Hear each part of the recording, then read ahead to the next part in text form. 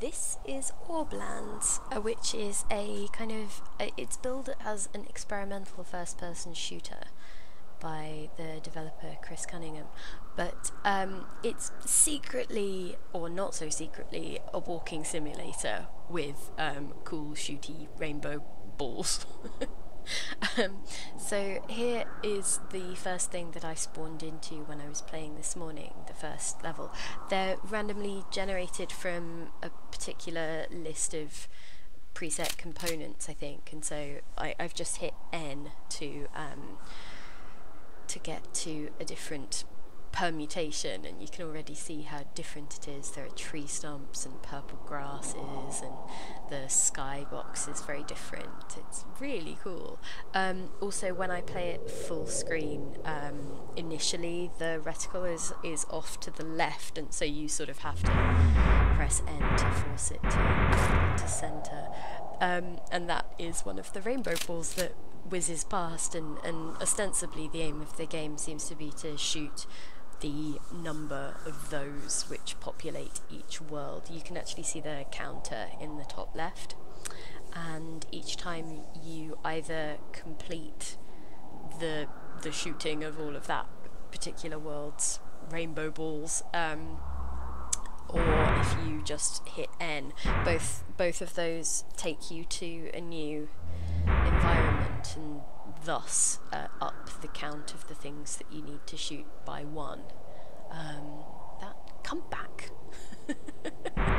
I'm not really interested in mastering the shooting particularly, apart from if I shoot one of the things close up, it does this awesome little confetti shower rainbow thing sort of all over the screen, which is quite cool.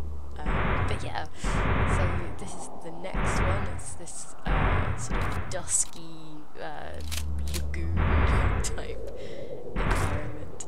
Ooh, that was quite skilled. Let's just, maybe I should stop recording now. Okay, awesome. Right, let's go to the top of this mountain and see what we can see.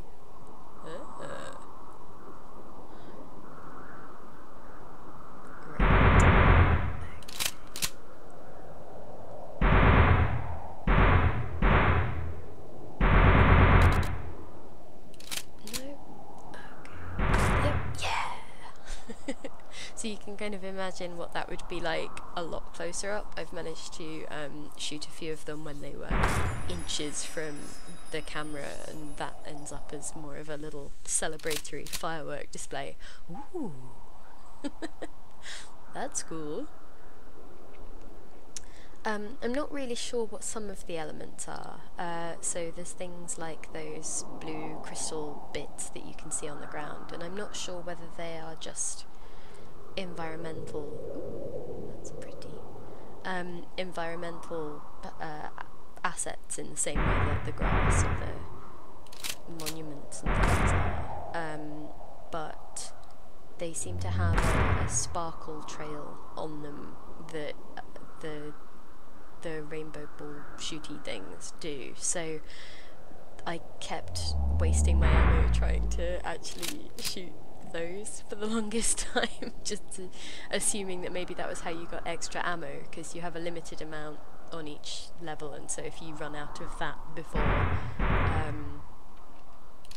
before you've taken out all of these objectives, I guess, then you end up failing that level, whatever that means to you. One trick, I guess, that I discovered was it's actually easier to shoot the balls from underwater. Not necessarily right now, but you can kind of see how being underwater strips out being able to see a bunch of the other environmental elements. Ooh, toadstools.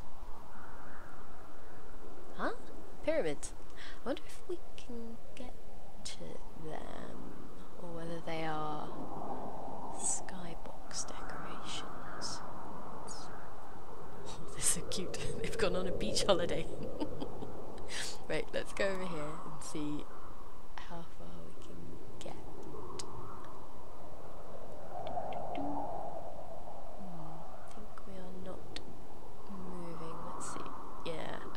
that's the end of the playable world, so they are skybox decorations, but that's really cool. They kind of lend a different feel. Let's see, maybe I should just sort of see about just force generating a new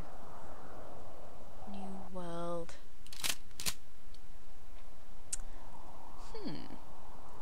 Oh, that's kind of more of an afternoon picnic spot.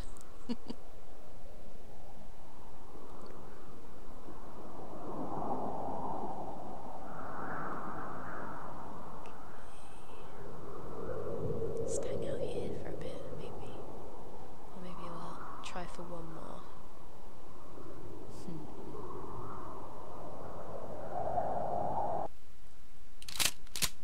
Okay. Aww. Oh, that's a really nice combo to end on. Let's do a bit of close-ups of the grass, and then, and then we're done.